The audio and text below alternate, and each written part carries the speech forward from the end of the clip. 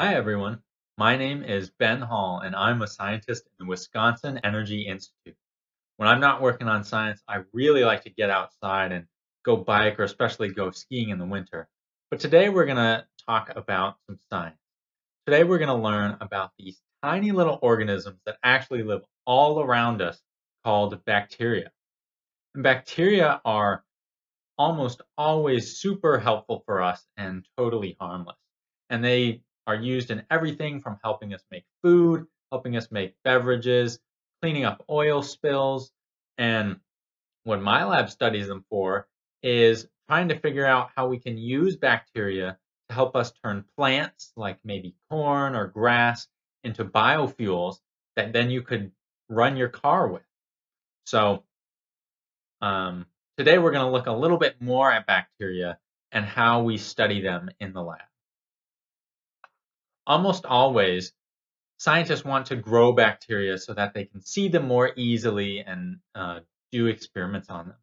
In order to do that, we use something called a petri dish. So a petri dish is a little plastic plate, and you can see it's filled about halfway with something called agar. An agar is like a nice food that bacteria like to eat.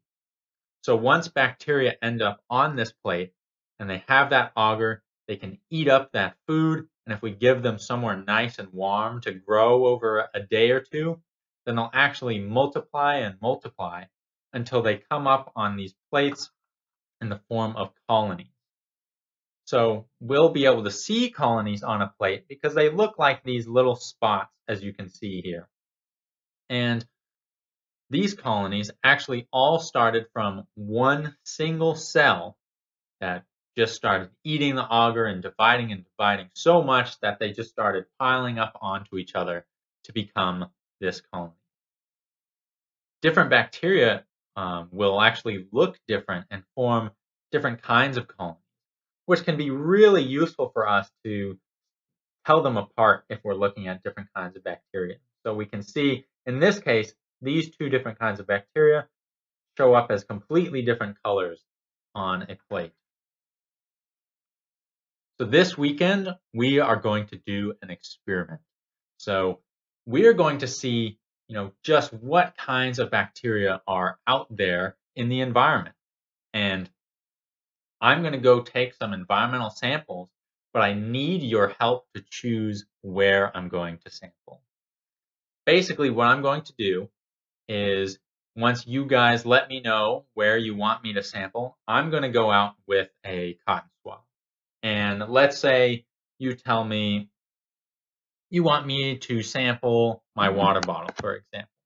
So I'm going to take this cotton swab and I'm going to rub it all over the water bottle or wherever you want me to sample. And then I'm going to get a fresh petri dish of agar. And I'm going to open it up and rub this cotton swab all over the surface of this agar so that any bacteria that were on this swab are now ending up on the plate agar where they can have plenty of food to eat and grow. Then, once I get all of these samples on the different petri dishes, I'm going to bring them back to my lab where I'll stick them in an incubator, which is a nice warm place that they can sit overnight. And on Sunday, we'll come back together and look at the results. So on Sunday, I'll be hosting a live session where you can all join in and we'll look at all the different plates of the different places you wanted me to sample, and we'll be able to compare, which bacteria grew in which places. Are there different ones here versus there? So it should be a great time. But again, I need your help. So after you're done watching this video, please go to the Google form link provided and let me know where you want me to sample.